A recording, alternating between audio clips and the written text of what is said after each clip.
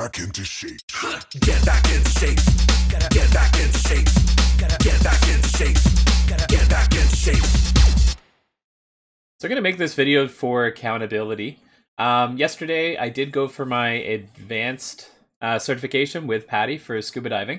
I didn't bring any cameras this time, only because it was our first testing. I didn't want to have any extra clutter on me. We're also on our secondary dive. We're working on peak buoyancy and proficiency, looking at streamlining us and looking at how we balance in the water and everything like that. So with the camera, it becomes a little harder. I was going to bring the GoPro at the very least. I don't have my charger yet for my Sea Life, which I think should be in. Jody should have it in now.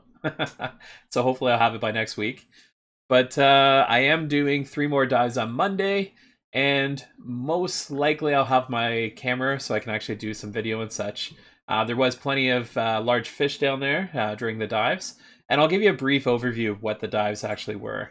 So these dives were in Georgian, and I can't tell you where, only because it's kind of a secret of the dive shop I went with, which was Barry Scuba House. So Barry Scuba House. This was the first dive here, and what we were doing was deployable surface marking buoys. We were deploying them, so dove down, went over all the rocks and everything else.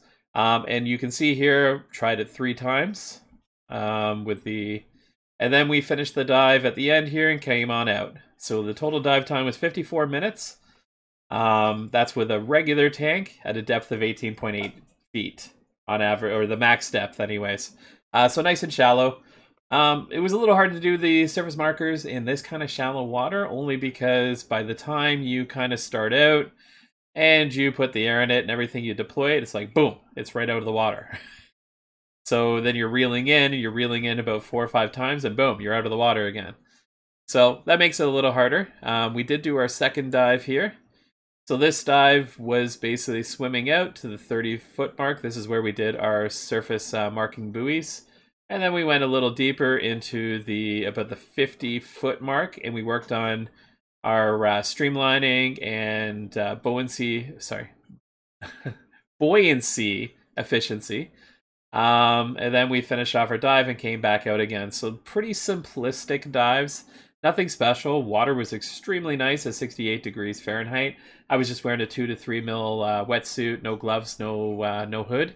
So that was a beautiful thing. Visibility was near perfect. So yeah, that's about all I have for this one. I just wanted to highlight that I have been busy and keeping up with fitness and trying to keep myself outdoors, having fun. Thanks for watching, guys.